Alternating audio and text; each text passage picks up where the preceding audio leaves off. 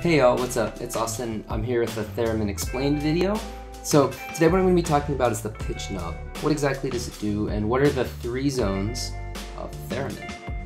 Let me illustrate the three zones of the theremin. As I get closer to the pitch antenna, I start with the lowest note that the theremin can play.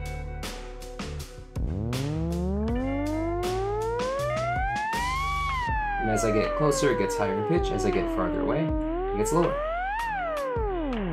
Then there's this neutral zone, this zero space where there's no sound that's made. And as I move away from this neutral zone, I actually start making sound again.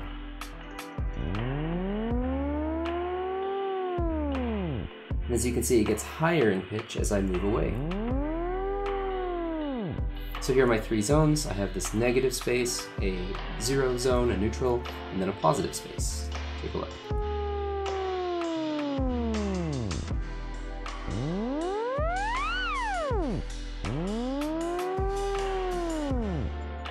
So right now I have the pitch knob turned all the way to the right, so it's all the way up, and what this means is now our three zones are at their smallest.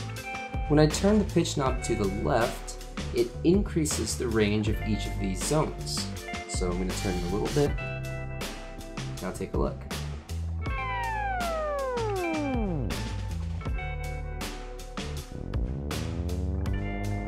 So here you can see that the zero range is a little bit larger, the negative zone is all the way out here. When I'm actually tuning the theremin to play, what I want to do is I actually want to set the beginning of that positive space set to as close as I can get to myself.